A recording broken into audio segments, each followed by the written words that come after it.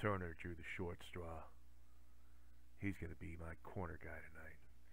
He gets to patch me up together when all this is over. He's very excited, I promise.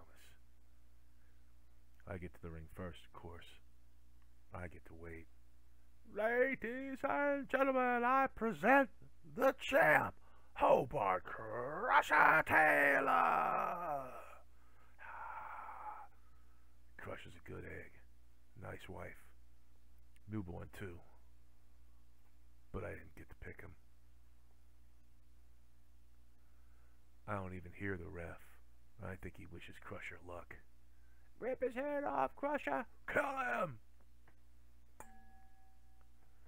I don't hear the bell either. Hate's been building up inside of me for over a decade.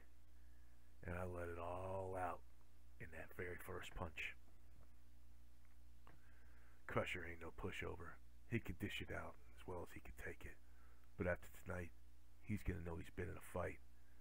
After tonight, he's gonna know I mean it. I ain't fighting Crusher now.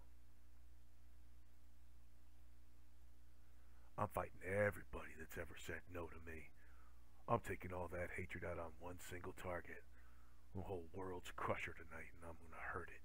I'm gonna hurt it bad. By the end of that first round, Crusher knows. Everybody here tonight knows.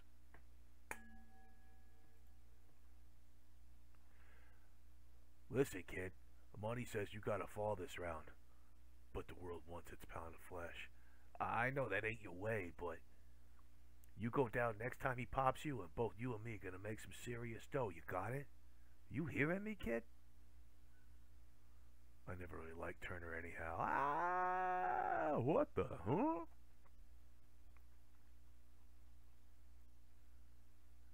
It's me against the world. I'm like a barrel in the Niagara. But I'm not gonna quit. I ain't going over those falls without a fight. 'Cause in here, a man can run, but he can never hide. You're outclassed, Mick. You don't stand a chance, you bum. What makes you think you can beat our Crusher? Just dry up and blow away. Especially from himself. This is my show now. From now on, I'm the one in charge. I make the calls. I make the choices.